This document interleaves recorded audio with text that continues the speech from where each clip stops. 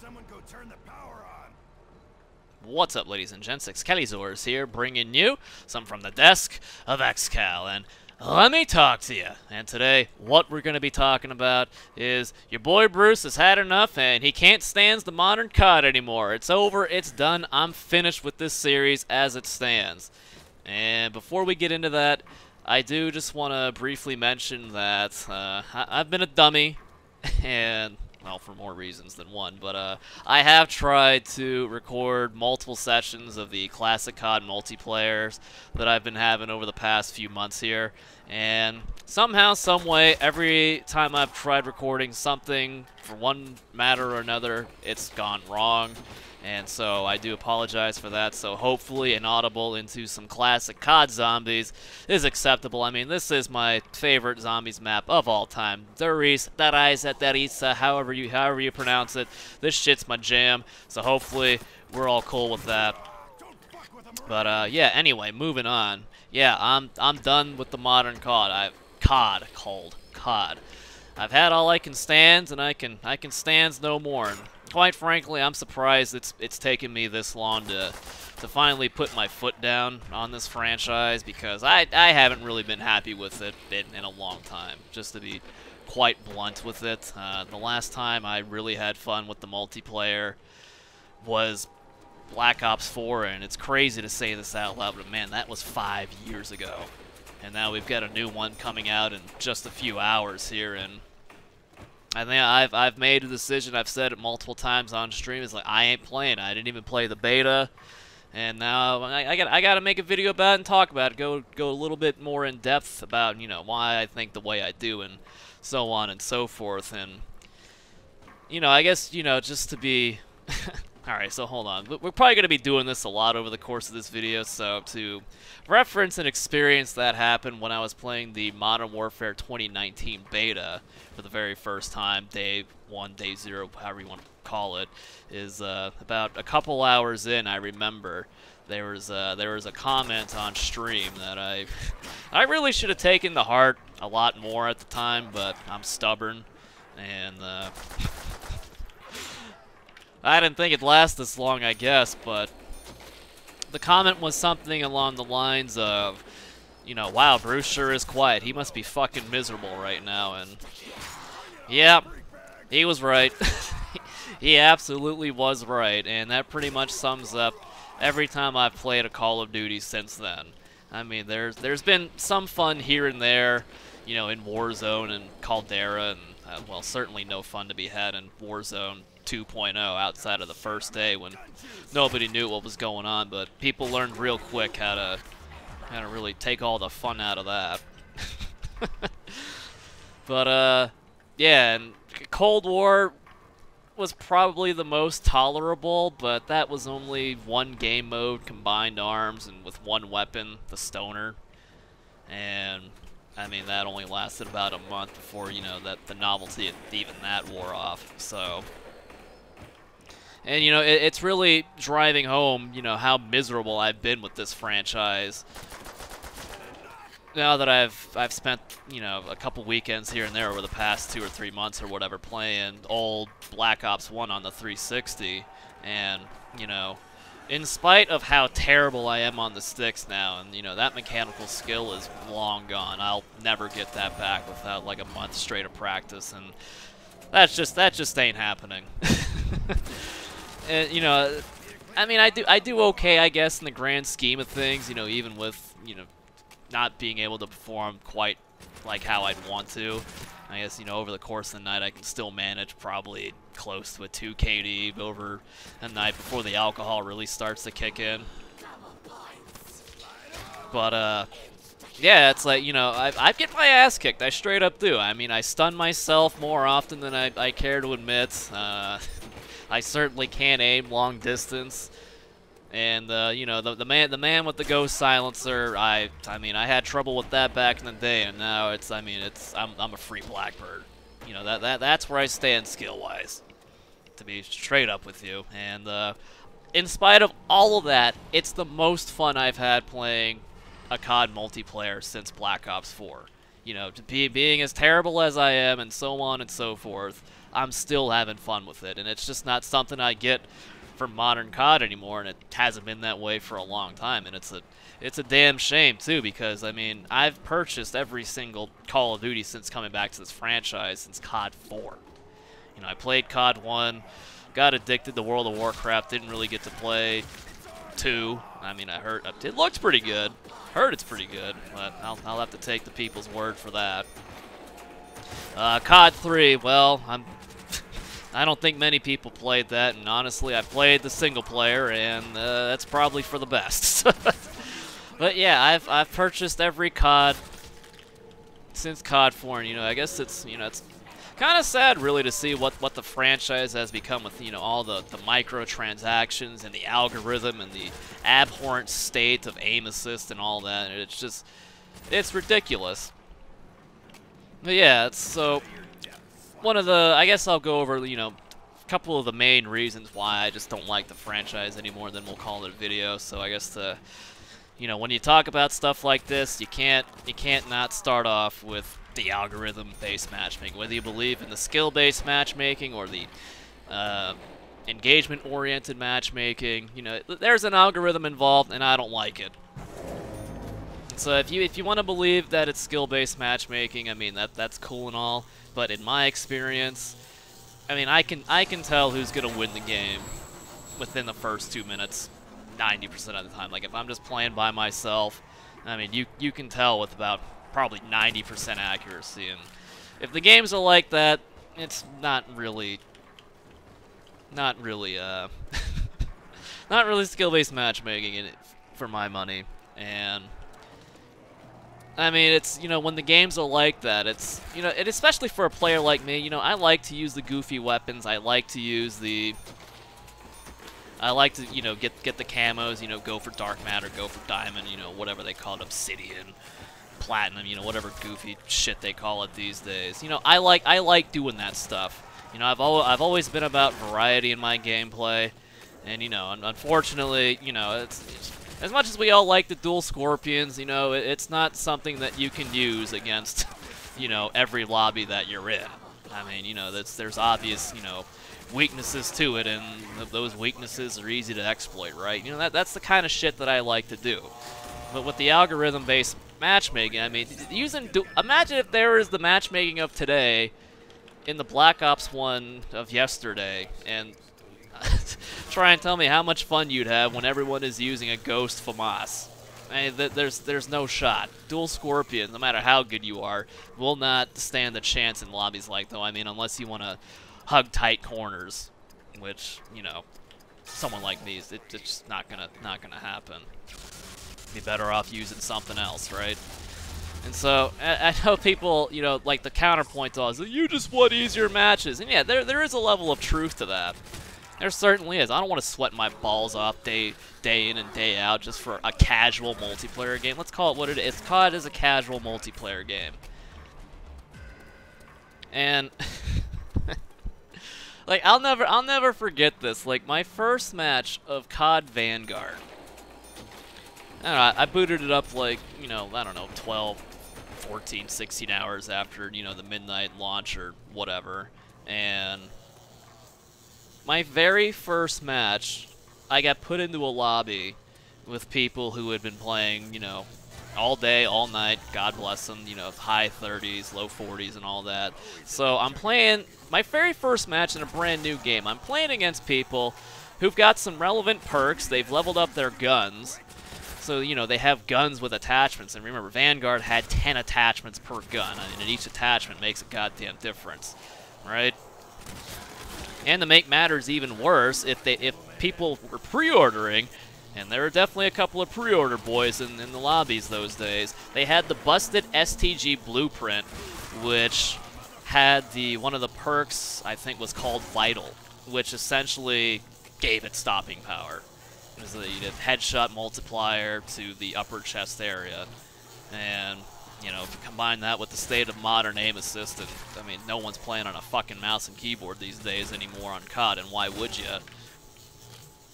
And yeah, so, you know, so already my very first match and the deck is already stacked against me, And, I mean, it's just a miserable experience. Like, look, I've played against absolute killers. I've played against, you know, Dougie and TP and Shroud and Formal and guys like that, you know, in H1Z1 and in Blackout tournaments, money-making tournaments, and I would rather play in those lobbies with no money on the line at all, you know, just to have, you know, a straight-up competition. I'd do that for free over playing a standard multiplayer modern Call of Duty for an hour. Like, the Blackout tournament that I played in, where Sandy and I won, you know, 3,600 each, that was easier than going through a modern multiplayer session. It really was. And I mean, not to say that it was easy, because, you know, that was the back and forth matches we had with Dougie and TP, and that stuff was intense. I think I may have the VOD posted on my second channel if anyone's curious as to how that turned out, but I gotta say, you know, that was probably the best I've ever played in a competitive scenario. You know, going back to the Battlefield 42 and Battlefield Vietnam days, it's one of my best showings ever, I think. And you know, your boy came home a little bit richer, with a wallet a little bit fatter. You know what I mean? You know what I'm saying? But yeah, I mean, the modern algorithm with, you know, the kind of player that I am, the kind of things that I like to do in games like these, it's just, you know, it's anti-me, to be, you know, be a little egotistic about it, I guess. So yeah, moving on. You know, that algorithm, whatever matchmaking it is, it stinks, and I don't like it. So, I mean, the second thing that really makes this franchise hard to enjoy is just the absolute state of aim assist. And I know what you're thinking. I know what you're thinking. And you know, the irony is not lost on me. But Bruce, you've been playing COD on the sticks lately, and yeah, I have. But it's old COD with old aim assist. And I'll be the first to admit, you know what? I don't remember aim assist doing some of the things that it's been doing for me, even on Black Ops 1. But I tell you what, that aim sure ain't sticky, and it sure as hell ain't turning for me. Because one of the first things I relearned real quick in the Black Ops 1 is I can't find the right sensitivity. Like, either it turns too fast for me or it turns too slow, and then I remember, wait, you can just panic knife, dummy. And, alright, well, that solves that issue. But, alright, anyway. I mean, it's just, you know, with you know, the people that I follow on my Twitter is, you know, I see one or two of these clips. At least, you know, at least one or two clips a week that's just like, I can't believe people put up with this stuff. Like, I mean, to be quite blunt about it, they like playing modern Call of Duty on a controller is the video game version of the participation trophy. It's absurd. Like, you know, all these killers that, you know, that I've played against, you know, in days gone by, you know, just as little as, you know, 5, 6, 7 years ago, whatever, all of them, if they still play Call of Duty, has switched to a controller, and these are very, very capable mouse and keyboard players. I mean, you even see it in Apex. Like even if it's a you know, a mouse and keyboard PC team, I think, you know, the way they have to structure their teams for that game in Apex, competitive Apex, is one guy has to be on a controller, otherwise you can't compete. I mean, that's fucked up. And plus, like, you know, over the years, I've seen some real cornball fucking strategies, or I don't even know how to really describe them, but let's go back to Black Ops 4 competitive on the console. I remember there was a brief period. I do think they eventually patched it out. I remember just laughing my ass off when I learned about it.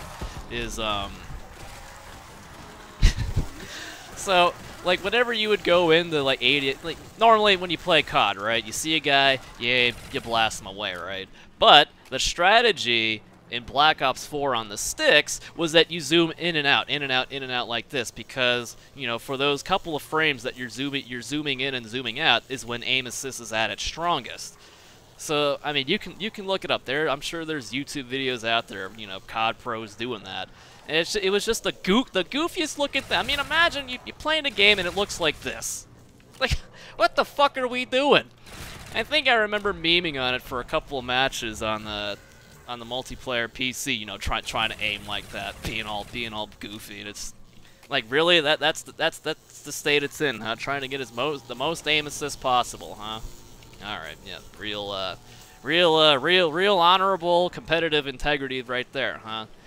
And then with Vanguard, oh, this is one of my favorites too. So, you know, you'd have people playing S&D or Hardline or Dom or, you know, whatever objective-based mode, and they would actually be people like aiming at walls to see if like aim assist would tug to reveal a player's location. And I mean, that's really nothing new with this franchise on console. Like even on Black Ops 1, I mean, it's one of the things that blew me away. Is like I've definitely felt aim assist a tugging, you know, through giant rocks and buildings and concrete walls and all that. I was like, man, was it always this strong? I mean, Jesus. But you know, to see people actively looking for it in what's the purported to be a competitive environment, what a joke.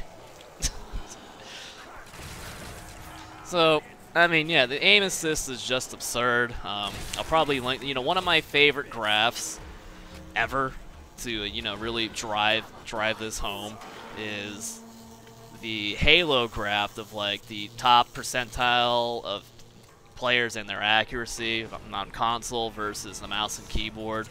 And it pretty much, it checks out with my experience. And it's like, you know, modern aim assist is just heads and shoulders above what the majority of mouse and keyboard players are capable of. You know, and I mean, you know, for my, you know, I'm not the best, never have been, never will be, but I've always thought I'm pretty capable. But like, you know, even playing against like an average Joe in like Warzone, Caldera, whatever, like it is 100% on me to be perfect. If I don't hit every single shot, like I'm dead. And, you know, nothing, like, nothing really, you know, drives this home, too. So, like, you know, those clips, you know, I see on the Twitter, you know, every week. Nothing is ever more obvious than, you know, if you know what to look for, you can't unsee it. But once you see it, I mean, it's pretty blatant. Like, with the modern aim assist, a lot of the times you'll see, you know, perfect aim. And then all of a sudden, ugh! The real aim shows, like, his real input shows up. Like, the aim is so sticky, right? So just imagine, you know, perfect tracking. You kill, and then, you know, his aim, well, probably not that extreme. His sensitivity would have to be, like, at 20 or whatever. But, yeah, that's the state of that. It's like, how can I compete with that? It's essentially a legal aimbot.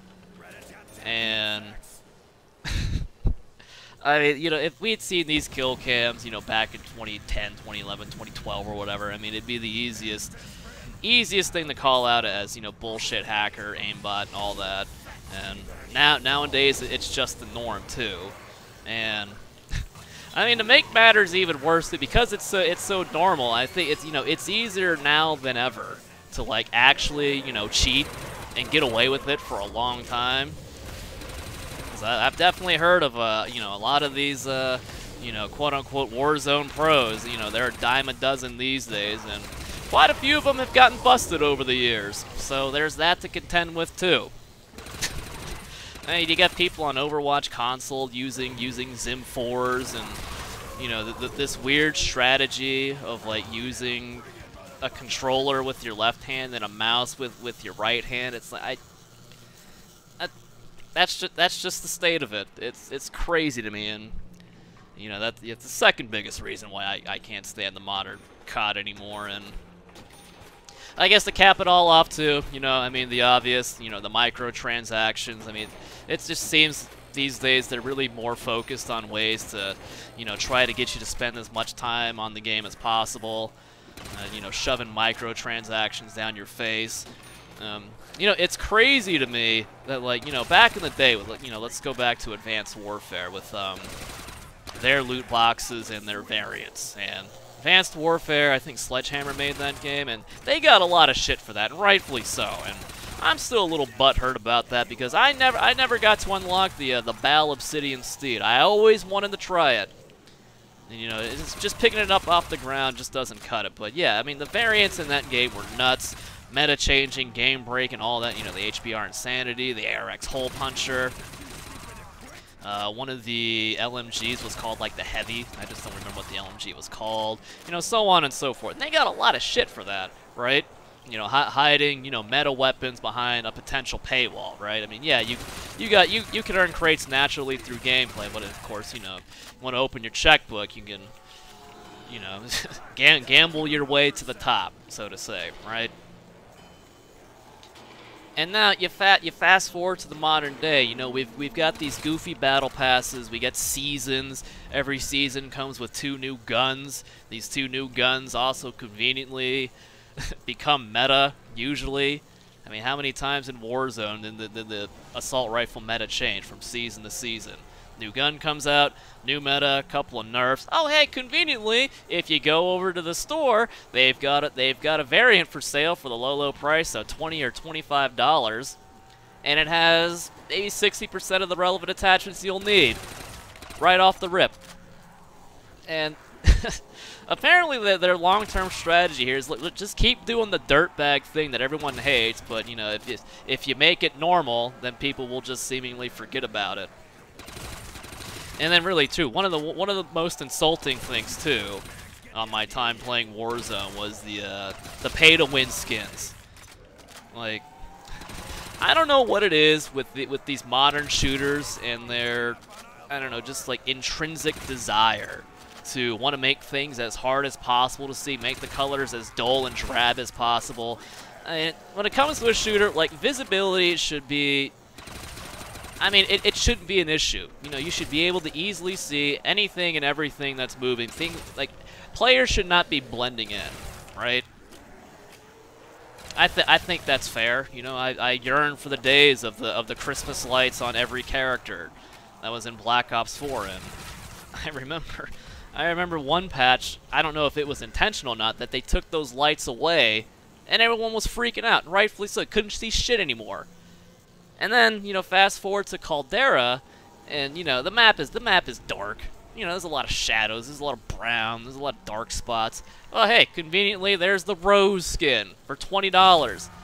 Wearing a black wetsuit with, like, a purple visor. Blends in perfectly with 70% of the map. And, you know, as a mouse and keyboard player who definitely has less than perfect aim, I can't see that shit. It's hard to track.